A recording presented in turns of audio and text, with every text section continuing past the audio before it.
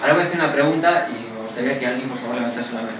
¿Cuántos sabéis que el ACB listener de un touch start, te dice el radio del dedo y la presión del dedo? Nadie. Vale. O sea, realmente el evento touch, porque no existe clic. El otro día, hace ya tiempo, clic en una pantalla móvil no existe. Tú oyes clic. Ahora hago el chiste padre, somos de Bilbao y somos fuertes. Por eso no hay clic, ¿vale? No existe el clic. Existe el touch start, touch move y touch end. Y a partir de ahí tú puedes generarte todos los eventos que te dé la gana. Vale, entonces, ¿qué hice con Cubo? Pues, simplemente ejemplo, esto no es publicidad, es pensar realmente para qué es. ¿Vale? Detecto el evento touch, detecto el evento tap, que el tap es un touch de 650 milisegundos, esto quiere decir que es un poco más lento, ¿vale? No estoy tan acelerado como suelo ser yo, ¿vale? Detecto el doble tap, detecto el hold, cuando dejes apretado te salta el evento, ¿vale? Detecto los fingers, detecto los dedos con los que los pulsas, ¿vale? Si tú tocas en la pantalla con 2 dedos, 3 dedos, 4 dedos, lo detecto y te lo puedo decir, ¿vale? Detecto el swipe, el famoso swipe, ¿no? De cualquier dirección, tal, no sé qué, que tú puedes arrastrar, lo hago, ¿vale? Los swipe y los drag, con 2 dedos también lo puedes hacer, ¿vale? ¿Qué me falta por hacer? Bueno, tengo un poco de tiempo. El two finger está, el rotate, el pinch out y el pinch.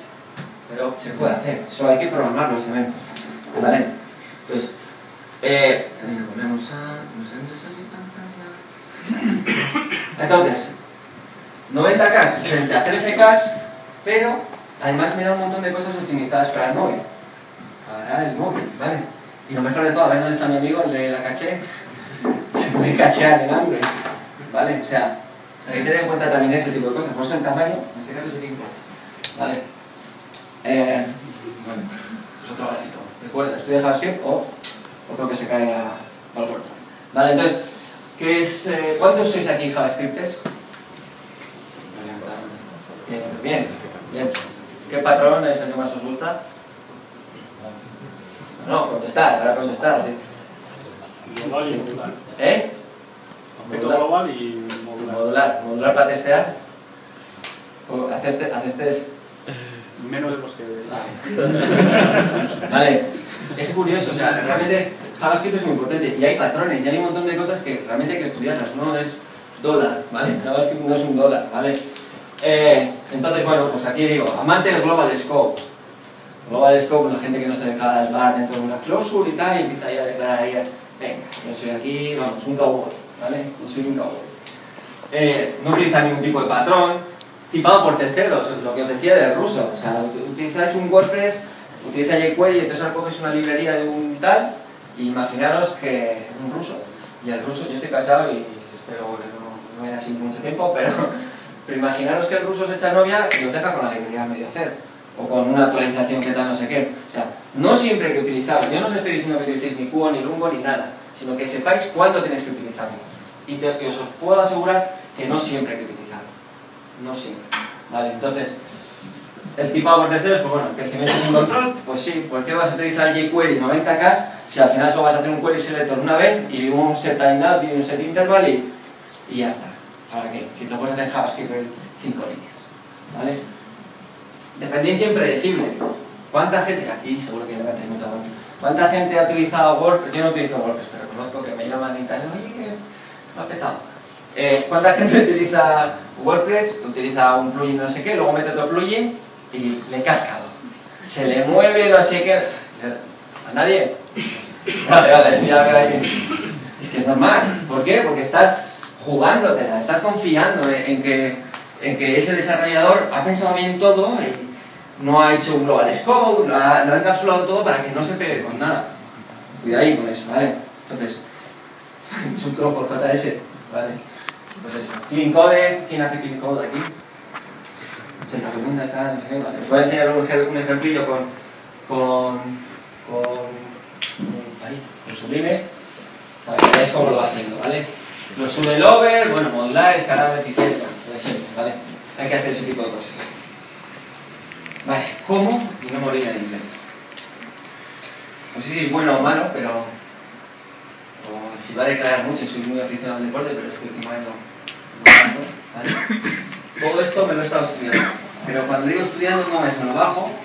Por aquí hay gente de Tasco que también me ha ayudado a estudiar algunas cosillas, ¿vale? Pero me lo he estudiado, y cuando digo me lo he estudiado, me he leído jQuery por completo, sus 90K. Me he leído Certor por completo, me he leído Backbone, me he leído, ahora me estoy leyendo Spine, ¿vale? Me lo he leído y aparte de aprender, porque son proyectos open source, puedo ver cosas que no me gustan, porque yo tengo criterio, ¿vale? Por eso tengo un coche rojo y no verde. Es así, tengo un criterio y puedo decir que, pues mira, tú eres muy bueno, pero yo creo que puedo hacerlo mejor. O no. Eso ya se verá, ¿vale? Entonces, ¿qué he hecho? Os he puesto un pequeño ejemplo de qué utilizo yo para cada tipo de área que utilizo en JavaScript, ¿vale?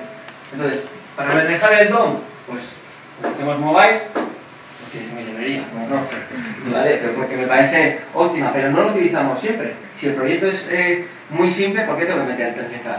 Soy muy obseso del tamaño, ¿vale? Me queda mucho de mí, pero... Testing, pues bueno, está Guillermo en el otro lado hablando un poco de Jasmine. Jasmine es... ¿Cuántos utilizáis Jasmine? Que yo sí que sí, pero... ¿Cuántos? ¿Cuántos hacéis test?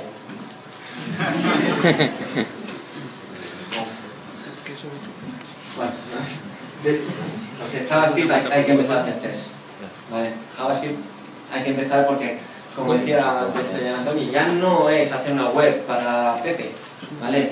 Ya igual, Lungo no sé cuántas líneas tendrá, 2500 líneas, no tiene mucho, 2500, 3000 líneas de JavaScript. Pues ahí os digo que con mis cojones no tengo test hecho. 10 minutos. ¡Fua! Vale, bueno, venga, voy rápido. Para DOM utilizo QJS, para testing no utilizo ni Jasmine ni Phantom ni nada, utilizo Mocha, que está muy bien, ¿vale? Clean Code, JSLint, y ahora os digo cómo lo hago sin utilizar. MVC, Backbone, ¿cuánta gente Backbone? Ahora está de moda, tal, no sé qué, no sé cuál. ¿Te gusta Backbone? El modelo es un modelo, de verdad que es un modelo, Backbone. No, le digo al que está de frente. El modelo es un modelo. Venga, que no. Lo bueno que ha hecho el creador de Backbone es CoffeeScript, que os lo voy a enseñar ahora CoffeeScript, ¿vale? Hay mejores. Yo en vez de, después de haber estudiado Angular, está muy bien, pero ocupa demasiado, ¿vale? JS ahora tiene bastante hype.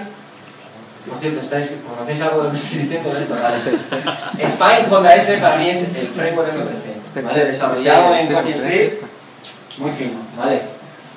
Bueno, hay gente de Taku ahí que está utilizando Knockout.js, el patrón no es MVC, es MVM, y está muy bien, ¿vale? Os busca un poco el HTML, pero bueno, tira para adelante, ¿vale? Para mobile, pues ni jQuery Mobile ni Sencha, no mojotas. Para minificar y tal, pues hay diferentes técnicas, utilizamos Google Crossword Compiler, ¿vale? Entonces, voy a ir súper rápido, pero si me dejan 5 minutos más, te diré 15, y si no, pues otro día, venga. Y como metalenguaje, ahora utilizo CoffeeScript. ¿Cuántos utilizáis CoffeeScript? Has empezado a hacer poco, porque está muy bien. Entonces, una frase. Esta es mía, esta no es de nadie, es mía. Dedica tiempo a investigar algo que esté fuera de tu área de control. ¿Sí o sí? ¿Vale? O sea, no podemos estar cómodos con nosotros mismos. Ya sé esto, ya sé Kung Fu, como decía el Neo, y ya está. Se acabó. No. Todos los días hay que darle duro. Todos los días hay que estudiar algo que no controles. Porque si no, yo me quedo. Yo me quedo con Backbone, me quedo con jQuery, me quedo con Jasmine, me quedo con tal, me quedo con... Igual no es lo mejor. ¿Vale? Igual tu proyecto no es lo mejor, no estás cómodo, tratas más. Entonces, yo lo único que puedo hacer en Twitter es lanzar un montón de librerías que veo y me parecen interesantes y que alguien las lea y diga, hostia, pues mira, si existe otra cosa en vez de Backbone, me va a dar una oportunidad, ¿vale? No que seáis tan frikis como yo que se los lea por dentro, pero pues sí, ¿vale?